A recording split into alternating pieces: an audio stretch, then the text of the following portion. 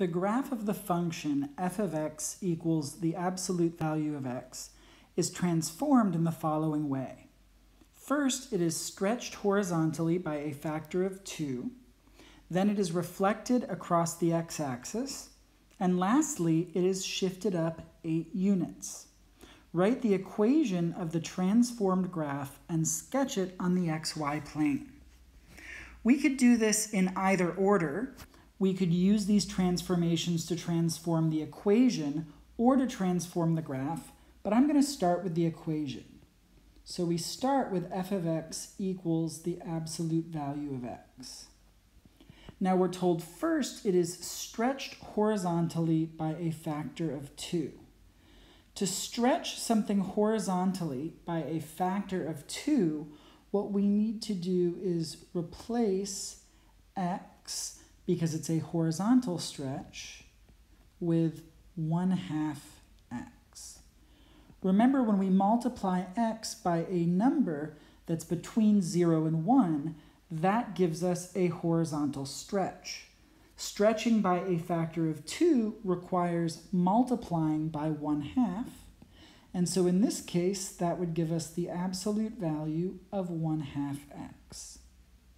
Then it is reflected across the x-axis. Reflecting something across the x-axis is a vertical reflection, and to do a vertical reflection, we need to replace our function with the opposite of the function. So this is going to end up being negative the absolute value of 1/2 x. Then, after that, it is shifted up 8 units. To do that, we need to replace our function with the function plus 8 to shift up 8 units. So this is going to be negative the absolute value of 1/2 x plus 8. And this gives us the equation for our final transformed function. So this is going to end up being the equation. Now what we're going to do is we're going to use these transformations to transform the graph of the original function into the new one. So here's the graph of f of x equals the absolute value of x. Let's go through these transformations one at a time. First, it is stretched horizontally by a factor of 2.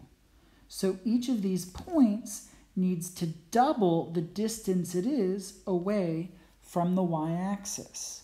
So this point here is 1 unit away.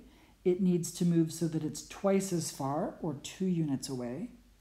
This one is 2 units away. It needs to move twice as far, or 4 units away. This one is 3 units away. It needs to move twice as far, which is going to be 6 units away. The same thing is going to happen on the left. These points will move 2, 4, and 6 units away. The origin is going to stay where it is.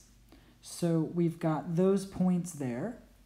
Next, we want to reflect this across the x-axis. So all of these points that are above the x-axis are going to get reflected so that they become below the x-axis. So this point here that's 3 units above is going to end up being 3 units below. The next one will be 2 units below, and then 1 unit below. The origin stays where it is. And then on the left, our points are going to be 1, 2, and 3 units below the x-axis. Then finally, we want to shift this up 8 units. So each of these points is going to move up 8 units.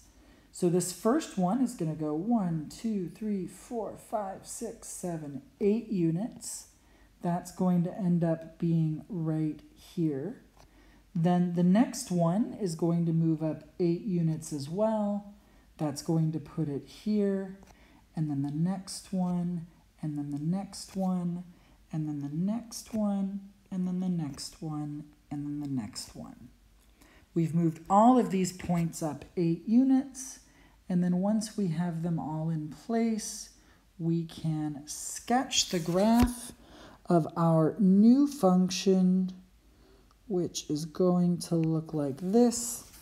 And this is the graph of the new function g of x equals negative the absolute value of 1/2 x plus 8.